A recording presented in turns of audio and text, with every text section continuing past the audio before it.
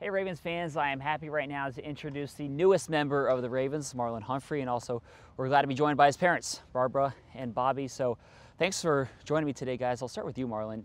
How exciting have the last 24 hours been since getting that phone call from Ozzie Newsome? It's been very exciting. It's a dream come true. You know, you think about this moment when you're young, and for it to finally come true was a tremendous moment. You know, we've seen the video now of you getting the call. It was obviously so emotional for you. Your sister did a great job with the video, by the way. I want to ask you, Bobby, what was going through your mind? I mean, we saw you fist pumping, you were fired up. What was going through your mind as you saw your son on the phone?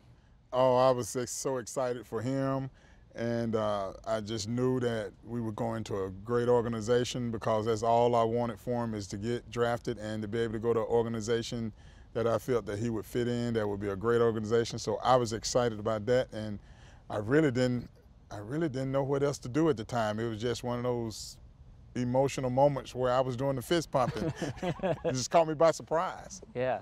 Barbara, when I brought up the phone call, I could see you light up, you know, a smile across your face. How proud are you of your son today? Oh, so proud. Of course, Mom has seen all the struggles, the hard work, and for him to reach a goal that he set, I'm delighted. You know, anytime your children do something of what they love, and so you're like, okay, I want this to happen for them. If I could make it happen, of course I'd do it, but when they make it happen, it's also special.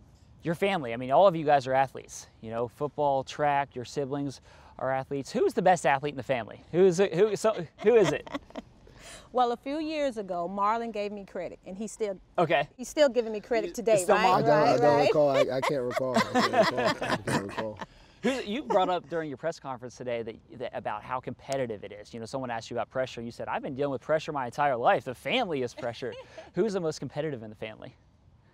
It's got to be me. I think it's me. Definitely me. Definitely me. Bobby, you know, when you have your son go to the same college that you went to, you know, you were asked about the pressure that you feel, but I'm curious from you, were you at all nervous to know that he had to kind of follow in the big shoes that you left there in your shadow? Did that go through your mind at all?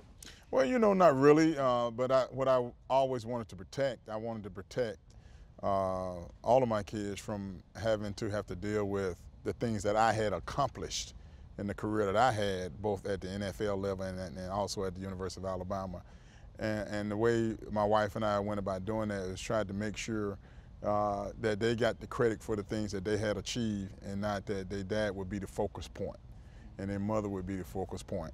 And those are the things that that we work really hard on, trying to create and avoid for them to have to go through. Because, you know, you think about it, you know, you go down to the University of Alabama, you know, I got a few pictures and a few paintings up there and a few things that I accomplished, and those things are still being talked about. And I didn't want that to be a distraction to Marlon. I thought Marlon handled it very, very well when he went down there. He wanted to, you know, kind of like Pavis and write his own strip. And he did a great job of doing that. And he was more focused on, you know, achieving the goals that he had set out versus trying to outdo what Dad has done. And the outside pressure sometimes are those ones who remember me when I was there and know the things that I did when I was there. But I wanted people to just give credit to Marlon while he's there, and I think that happened very well. So along those lines, did that motivate you, seeing the success that your entire family had, that your mom had, that your dad had, that you said, well, shoot, I better, you know, pick it up because, you know, everybody else in my family is doing such a great job. Did that drive you? I don't know if it really drove me. I kind of had already had. It kind of seemed like everything they were doing kind of were my goal, so it kind of just helped, you know, having a big brother. You know, get that scholarship, go play SEC football. That was one of the things I wanted to be like. That's one of the things I wanted to do. I wanted to play SEC ball. So kind of having a brother, mom and dad, sister getting scholarship, everybody just kind of seemed like it was a standard almost. So it kind of didn't really make me embrace it, but it kind of just seemed like it just was the next thing. Barbara, how would you say, how big of a role does sports play in your entire family's life? I mean, it just seems like it's at this focal point of everything you do, whether you're a kid and you're going to your brother's football games or track meets or whatever it is. It just seems like sports is at the center of everything you guys do. Well, the number one thing I have to say, it was God's ability that was given to, you know, the entire family. But of course, a lot of people can tell you, if you're able to do sports, if I can show you someone successful in sports, I can show you someone successful in life. because sports teach so many things, how to mold you, how to work with others, how to, you know, never give up. So it's kind of like life lessons, and we just did it through sports. So it's worked out pretty good. So if I'm understanding it correctly, Dad, you were the one that said don't play running back. Is that correct? Or Marlon, you wanted to play running back, and your dad said... Well, I actually needed him to play running back when he was in 6th grade. Oh, you were the coach? Yeah, I was the coach. You said, I need you on my side? Yeah, no, but when he got to middle school, then that's when I started prepping him from, you know, moving from running back to defensive back. Because what I saw in 6th grade was that I saw a young man who was very instinctive and very aggressive and loved to hit. So I thought that needed to be on the defense side of the ball.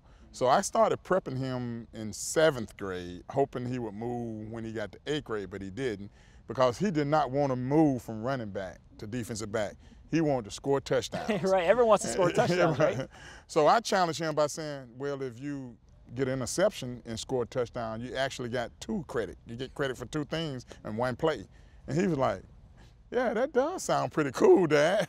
So it took me 2 years working on him moving to cornerback, and he moved when he went to the 9th grade, when he went to high school. Is that what really did it? I mean, what was it that ultimately made you want to say, okay, is it what I want to hit people? Is it, hey, maybe I'll get double credit here? Like, what made you want to make that switch? Well, him, and also my 8th grade year, I didn't start at running back. I didn't start anywhere. So kind of that, just being on the sidelines, not playing a running back, I'm like, do I want to do this running? Am I not good enough to play running back? So then it kind of just that, and along with that, what my dad would tell me, it kind of just made the switch pretty easy. So Marlon, what I understand was Dad was 15, pick 15. You were 16. Yes. Yeah, I guess he got me there. He definitely got me there. For you, as you're in this moment and you're just enjoying this time with your family and being able to come here and make that jump to the NFL, like, what do you want? You're kind of, not to think about too far in advance, but what do you want to accomplish? Like, what are your goals when you get to this stage? I want to win a Super Bowl, and I want to play in a Pro Bowl. I think most Pro Bowls are from teams that win, so I think we get the team win around here, win some Super Bowls, you know, I think the Pro Bowl's near. So those are my 2 goals coming to the NFL, Pro Bowl and win a Super Bowl. And Mom, I'll give you the last word. What are you most excited to see your son do at the NFL level? Oh my goodness. Well, actually, when I've watched Marlon set all his goals and then we check them off, well, I haven't had a chance to talk to him about what goals he wants, you know, as far as you want to start or you want to, you know, what's your timeline, what's all that. I just want him to keep enjoying the game, keep the hard work, and all the rest will come, you know. Once you just do what you do, and the rest will come, and I think he'll do that. Well, thank you. It'd be great. Yeah, we're excited to see that happen. So thank you so much for your time. We are all very excited to have all 3 of you here in Baltimore. Yes, we're excited. Thank you so much. We're excited as well. Yes.